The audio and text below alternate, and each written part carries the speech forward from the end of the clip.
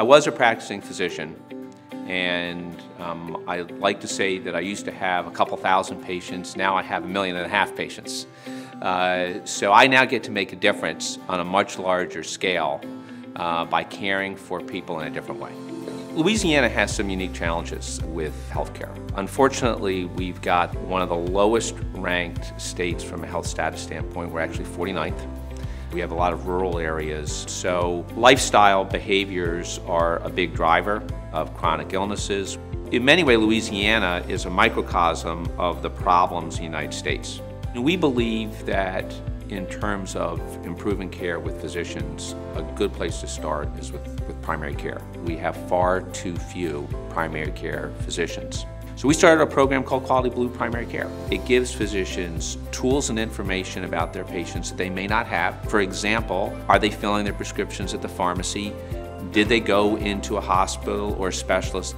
And how are they doing on managing chronic diseases compared to their peers and against established guidelines? We want to create incentives for them to take better care of their patients and reward them for being more accessible, for better cost management, and better quality outcomes. And we're beginning to have real success in that area. And what we found now, 3 years into the program, is it's working. So the patients are being taken care of better. And don't take our word for it, it's been validated by Tulane University. Costs are down, quality outcomes are up. But more importantly, the physicians that are taking care of these patients feel that they're able to do a better job because of their partnership with us.